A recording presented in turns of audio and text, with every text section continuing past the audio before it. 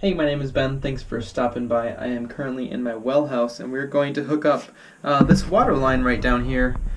That we need is a 1-inch water line that we're connecting to this barb fitting right here. And that's what I specifically want to talk about, is just the process of getting these things to push over these barb fittings, because it can be really a big challenge because of how stiff this pipe is. Now, just want to talk about this pipe a little bit. If you're going to be installing a pipe for a well or a water line, I would highly recommend going with a better grade pipe. So you can get like 100 psi stuff and 150 psi stuff, and going all the way up to what we've got here, and probably even better than this, but this is kind of as good as you'll ever need. This is a 1-inch HDPE 250 psi pipe, and so this is definitely, you can see how thick the edges of it are right here. We've got, man, it's not quite a 1/4 inch, but it's pretty close to a 1/4 inch of wall thickness there. So high quality product, but it is a lot stiffer than the cheaper stuff is. So it's going to work well, but you have to work a little bit harder at getting it hooked up. So that's what we're going to do now. You want some hose clamps. These are used ones, but they're going to work just fine. And when you put these on here, you want to put one, you want to use two always, and put them opposite directions like I have this here.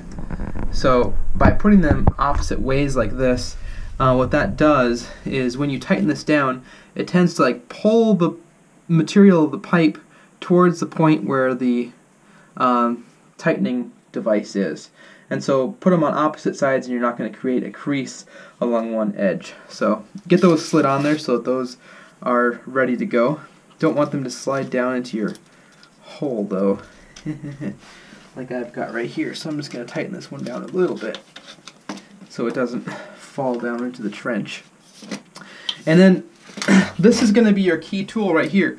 Just a little propane torch of some kind. I will link to hose clamps and fitting, and also a little torch down in the description.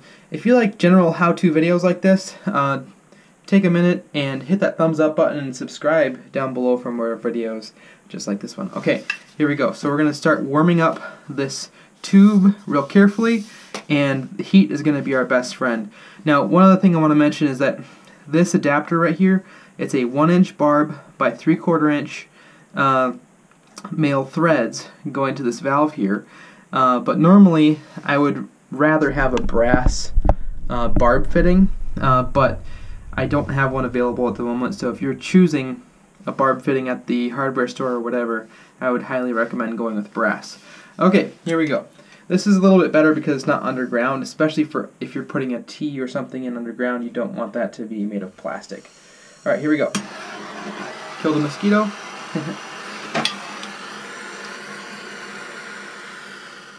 Scale that back just a little bit here.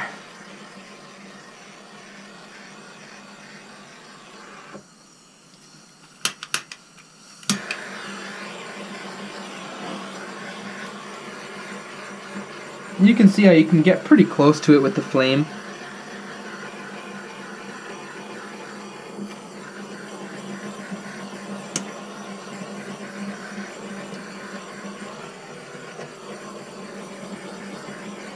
And there's a lot of mosquitoes in here.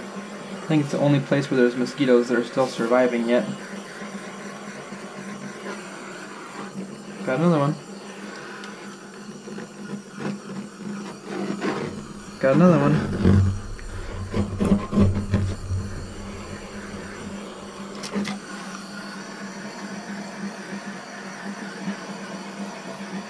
You don't want to stay on any one spot for very long, obviously.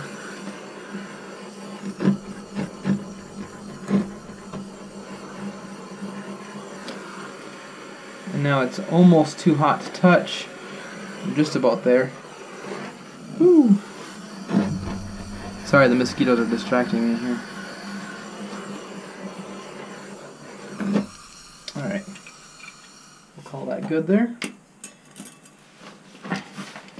You know what, actually I'm going to heat the rest of my tube here just a little bit to give me a little more flexibility in the pipe itself. It's fairly cool outside today. and that makes it a little bit more of a challenge. See, that's a liquid burning. Okay.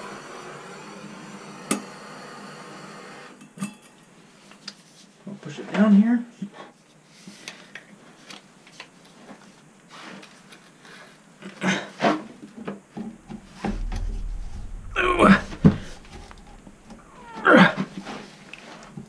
God, there it is. Hoofed up. Come on. Ow.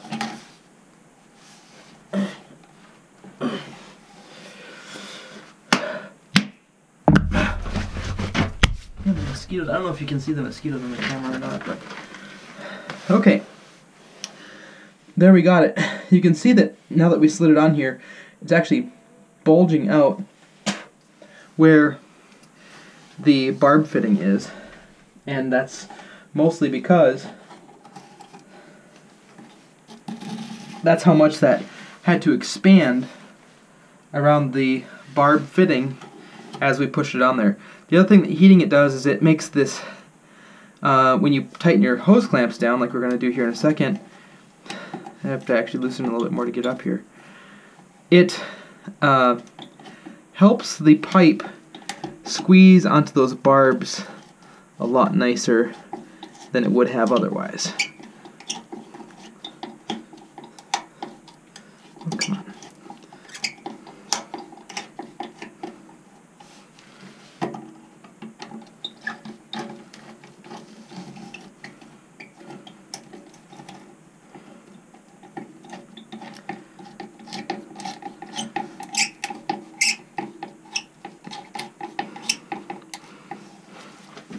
I might have to get a 5/16 screwdriver and work these a little bit more.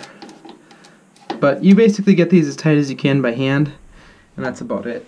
You don't want to strip them out because they will strip if you put too much pressure on them. So there you have it. The pipe is now connected. Now I have to just go inside and connect the other end of it, and we'll be ready to move on. So, thanks so much for watching. If this helped you out, please hit that thumbs up button, subscribe down below for more videos like this one, and we'll talk to you in the next video. Pretty cool well house, huh? There's the well casing coming up right there. This is I put a new submersible pump in here a while back. I still have a couple things to finish up, but it's been working really well. Here's a new, no pun intended, here's a new pressure tank that I put in as well. No pun intended again. And there's a pressure switch that controls the well. Pressure gauge, check valve. This is a gate valve with a hole drilled in it to reduce my flow, because the flow was too much initially. Coming out of the well, you want the pump to pump at a certain GPM so that it doesn't over pump. And then relief valve, another pressure gauge, just a boiler drain, that's what we call them anyway. And then that's what my temporary water is hooked up to right now. So, alright, talk to you in the next video. See ya.